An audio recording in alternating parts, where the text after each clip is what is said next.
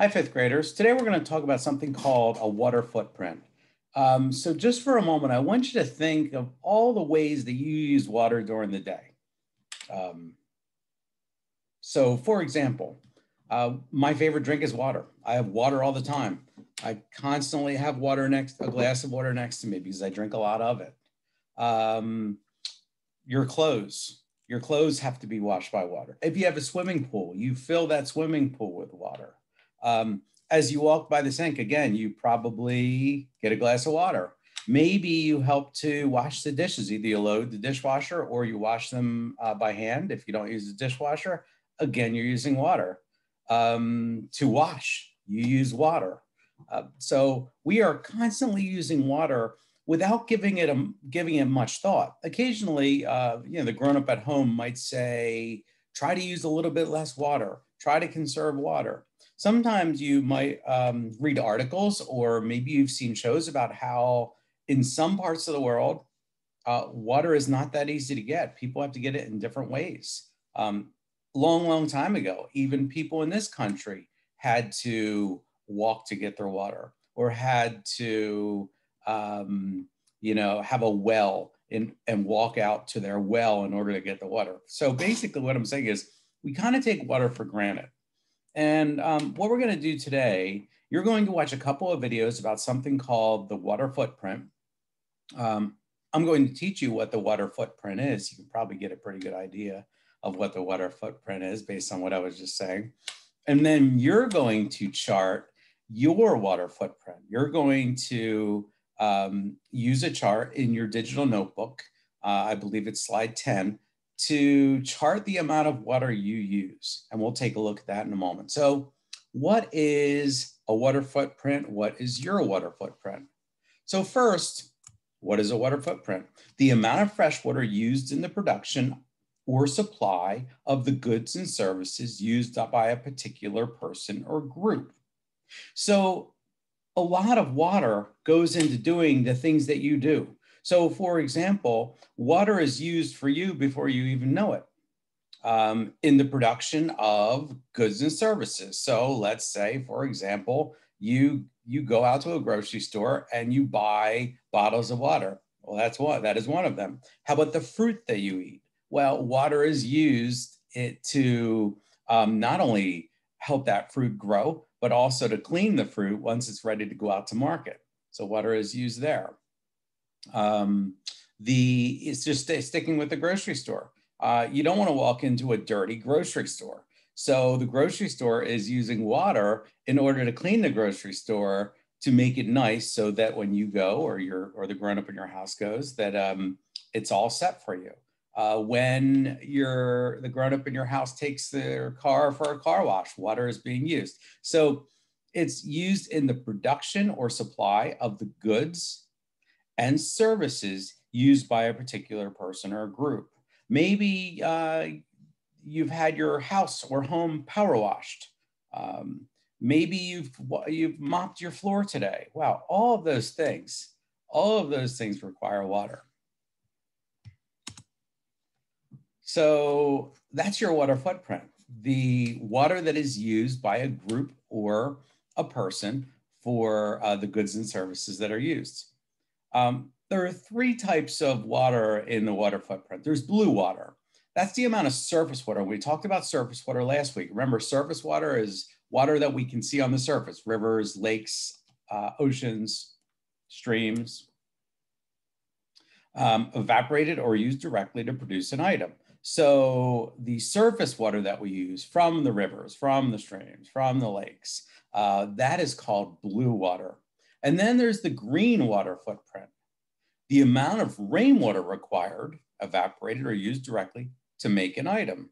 So the amount of rainwater. So green water, you think of green, you think of the environment. It comes from the environment.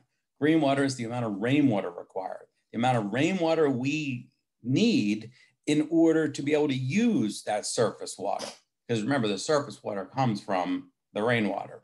And then we have gray water. The gray water footprint is huge. So gray water footprint, the amount of fresh water required to dilute wastewater generated in manufacturing in order to maintain water quality as determined by state or local standards. So gray water is like, for example, when you run a dirty load of wash, all right, that water is now gray water. You don't want to drink directly from your dirty wash load in the clothes washer. It's also something like the dishwasher. Well, you start with all those yucky dishes that you put in the dishwasher, and that is gray water. Gray water is the water that drains out of there that is not clean.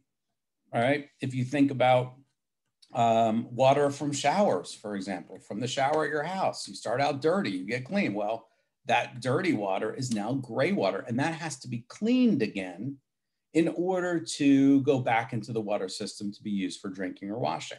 So we have blue water, that's the surface water. That's the footprint we use from the surface water. Then we have the gray water or green water. That is the water from the sky, the rain, the snow that melts. And then we have gray water. That's the dirty water after we clean something or somebody, right? So today, you're going to chart your personal water footprint, all right? You're going to spend a day doing that, and you might have to go back in the day and think about some of the things from this morning that you did. So I'll rely on your good fifth grade memories to do that. So your personal water footprint is the amount of water you use each day. So we're going to measure it in liters. When you think about liters, think about a typical water bottle, which is a perfect example because we're talking about water today. That is a liter of water.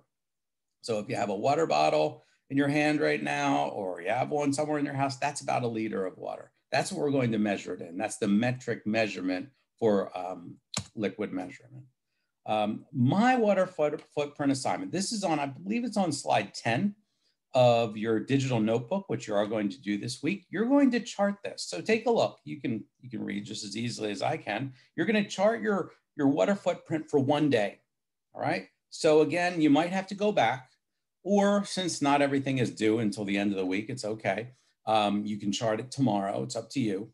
So as you can see, we have different activities, brushing teeth, washing hands. Hope you're doing that a lot these days, or face, shower, bath, toilet flush. Yes, I want you to count the amount of times you flush the toilet today. Please flush it each time. Dishwasher, and you might have to ask a grown-up for that information. Washing clothes, all right? Drinks. So throughout the day today, or again, if it's too hard to remember, you can do this tomorrow as long as it's finished for later in the week. I want you to chart afternoon, evening, morning. All right. I know that's kind of out of order, but it probably is the afternoon if you're watching this at the normal time. So I want you to think how many times you do each of these things throughout the day. Chart it. All right. So if you think about washing your hands as an example, the second one there, maybe you can think back to the morning. Okay, maybe when you first woke up, you washed your hands. And then maybe you used the bathroom, you washed your hands. All right. So I want you to think back to the morning about how many times did you wash your hands? And then, and you know what, if you're off by one, it's really okay. Because it can vary from day to day. In the afternoon, how many times did you wash your hands or face? In the evening, how many times did you wash your hands or face? And then it says the estimated amount of water used in liters is 3 liters each time.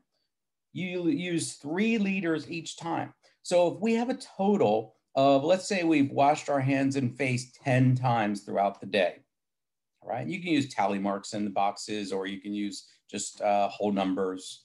So let's say you wash 10 times. Well, the math behind that, hopefully you know that by now, is 10 times 3. So that would be 30 liters of water under total water used. Did you get a shower today or a bath? And if you did, if you get a shower, and who knows, maybe you took 2, I don't know. So that would be 75 times 2. Or did you take a bath today instead? 136, wow. You might not have known that, but you actually use more water in a bath than a shower. So that, let's say you took 1 bath, 136 times 1. Put that in the total waters used. And the fun one, toilet flushes. How many times have you gone to the bathroom today? Strange question, all right? But you're going to chart it. Don't worry, nobody else is going to see this except for you and your teacher. So you're going to chart your flushes. So if you're thinking back, you can try to think how many times you flushed the toilet today. I'm not saying flush it 3 times every time you use it, just to bulk up your numbers. I really want you to try to be as accurate as possible. So let's say you realize you flushed the water 5 times today. So that would be 5 times the 10 liters, which would be 50. Okay, you get the idea here. And let me go down to dishwasher and washing clothes. So ask a grown-up in your house, or maybe you actually do it by now. You should be doing it pretty soon if you don't do it already. But maybe you can ask a grown-up, how many loads of wash did you run today? And then they will say 1, or they might say 2, or they might say none today. So chart the amount of wash loads, all right? Not just if clothes were washed, how many loads of wash do they do today? So let's say somebody at home says they've done 2 loads of wash. That would be times 100, that would be 200 liters of water. And then finally, this is just for you, okay? The wash load, obviously your whole family's involved there. That's okay. I want you to include that. For the drinks, for the shower, for the bath, for the hand washing, just you, not your whole family. That would just be kind of out of control with the math. So drinks, how many drinks did you have? And you might think, well, I had a water. Well, then I had a Gatorade.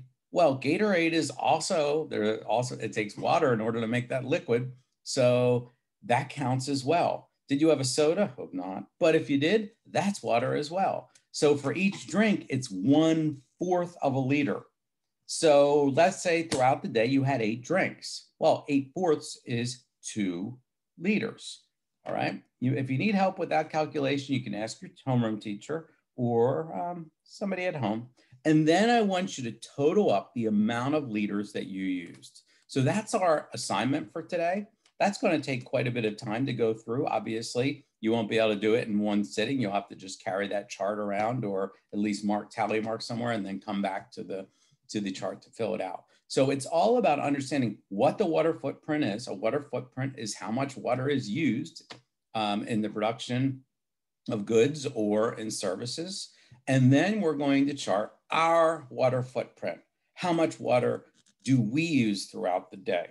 Again, just you, not your whole family, except for the dishwasher. That can be family use, that's okay. And the clothes washing. So good luck with the activity, and we'll talk more about water footprints tomorrow.